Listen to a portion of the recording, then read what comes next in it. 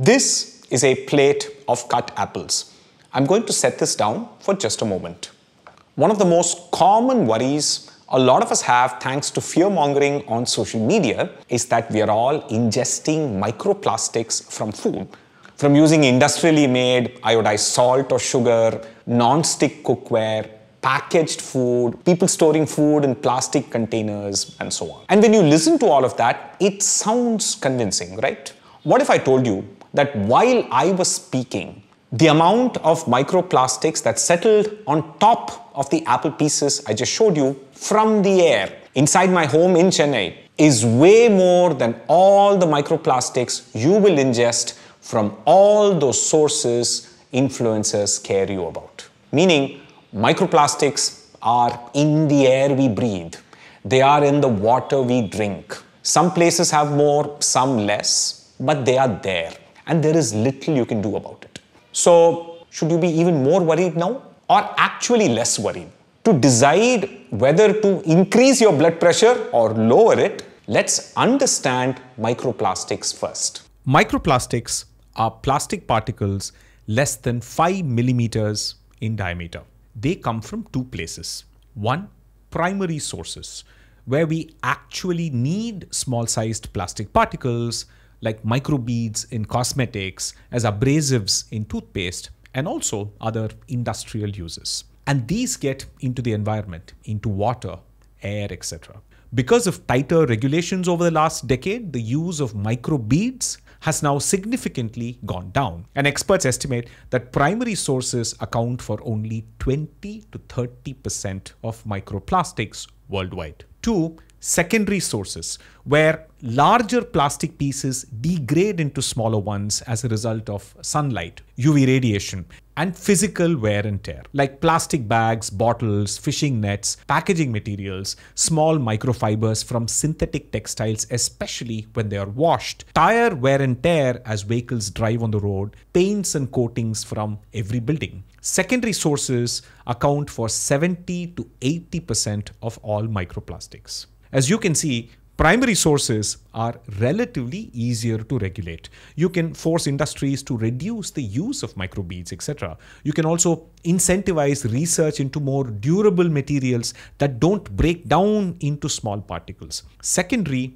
is much harder because it involves all of us, the entire global population using plastics on a daily basis, and the relentless march of time and wear and tear.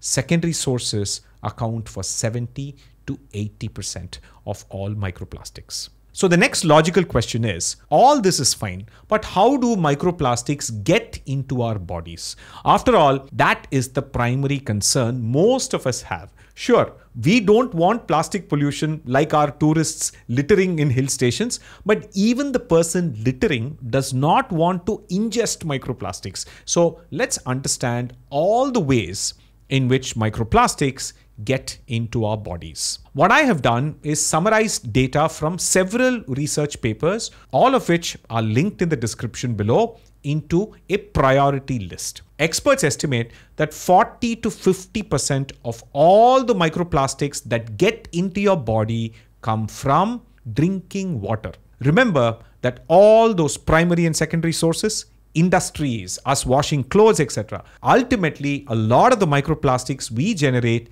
get into groundwater and the sea. So actually, if you use a RO, reverse osmosis filter at home, whose membrane filters out anything larger than a water molecule, this will significantly cut down your microplastic intake from water. Actually, just avoiding bottled water alone can significantly reduce microplastic intake. The second largest source of microplastics is breathing. I live in a relatively greener part of the city, so I'm going to breathe in fewer microplastics. If I live in a hill station or in a village, I'm going to breathe in fewer microplastics. If I live in a busy street with a lot of vehicles, I'm going to breathe in a lot more microplastics. Breathing contributes to 30 to 40% of all the microplastics we breathe in.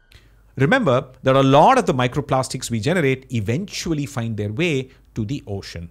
And some shellfish, particularly clams, mussels, oysters that we eat, are filter feeders. They take in a lot of water, filter out the plankton that they eat, and push out the water, and that process ends up concentrating a lot of microplastics in their body. Shellfish alone contributes to 10 to 15% of microplastics humans take in. Overall, seafood, regular fish, are not a major source. Crustaceans like prawns, crabs, a little bit, but clams, mussels, and oysters are the largest source. So if your diet is not very heavy in shellfish, this is not going to be a big factor. Which then brings us to every single thing influencers scare us about. 1.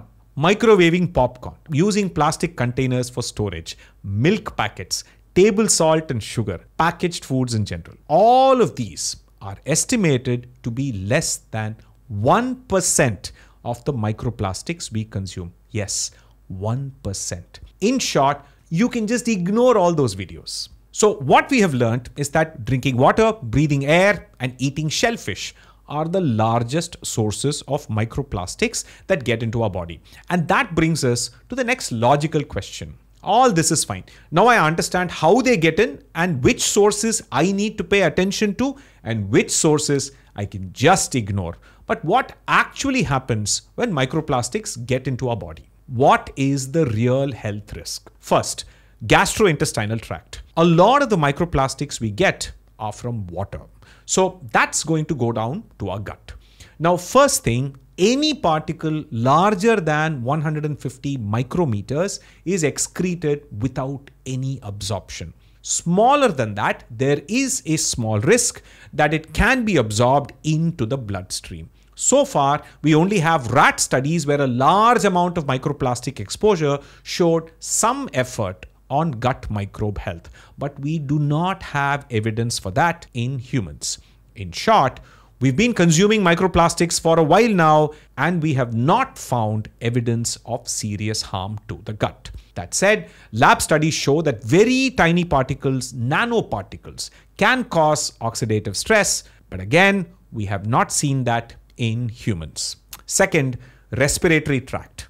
We typically live in polluted Indian cities, and these particles can cause irritation of the respiratory tract, coughing, wheezing, etc. We've all seen this. Spending 1 week in a hill station seems to clear our lungs.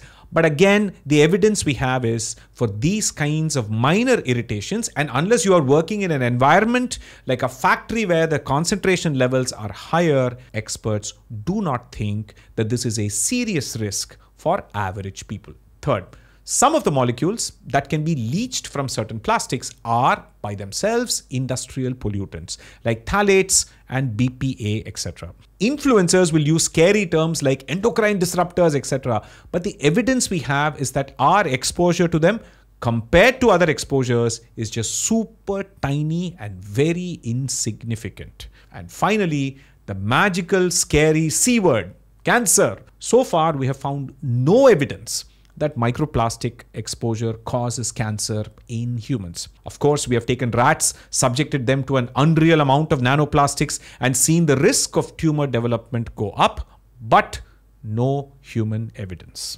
Which brings us to a broader question. What should I do? Is this not emerging science? What if we find out 10 years later that this was a problem? Some perspective first. Plastics are absolutely critical to modern life. They are present in everything, everywhere, all at once, due to their versatility, durability, and cost effectiveness. In the medical field, you cannot imagine syringes, IV bags, prosthetics, and personal protective equipment without plastics. They ensure sterility and patient safety. Food preservation relies heavily on plastic packaging to maintain freshness and prevent contamination. Can you even think of packaging food any other way?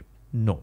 In transportation, plastics contribute to lighter vehicles and airplanes, enhancing fuel efficiency and reducing emissions. Our electronics, from smartphones to computers, depend on plastic components for insulation and structural elements. Construction materials like PVC pipes and insulation utilize plastics for their durability and resistance to corrosion. Even in agriculture, plastics play a vital role in irrigation systems and greenhouse films. We live the modern lives we do because of plastics. eliminating plastics entirely is currently impractical, as no other materials offer the same combination of benefits on such a global scale.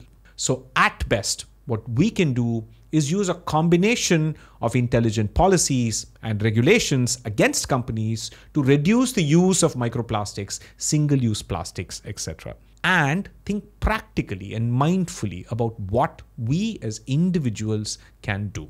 To quickly recap, 40 to 50% of microplastics we ingest come from water, and most of that comes from bottled water. So just be mindful about how much bottled water you consume. And using RO water at home completely eliminates microplastics. If you're traveling, bottled water might be impossible to avoid, but again, don't break your head. Just remember the big picture. 30 to 40% microplastics come from breathing. And most of us do not have the ability to change where we live. We have jobs in cities, in factories, on the road. But again, for most people, we do not have evidence that this poses a significant health risk. The gases and dust particles you breathe in currently pose a much bigger risk than microplastics. So focus on that. And unless you consume a lot of mussels, clams, and oysters, you have very little to worry about microplastics from food, from salt or sugar, from non-stick cookware, from microwave popcorn, from plastic containers, and so on. Just don't waste your time worrying about those things. And sure, studies have found microplastics in breast milk, microplastics in our stool. But let's be clear, evidence of presence is not evidence of harm. Look, we all have limited capacity to worry. If you have a lot of money, you can outsource your worries to others. You can hire a cook and say, only organic food, only natural spring water from the Himalayas, and so on, and let them worry about it. If you have money, you can move to a country like Norway with clean air, barely any factories, and a lot of forests. But that is not an option for most of us. But at the same time, remember this. More money usually means the ability and privilege to worry about actually trivial things. So for the rest of us, the data is clear. The levels of microplastics we are exposed to are currently considered low by most actual experts,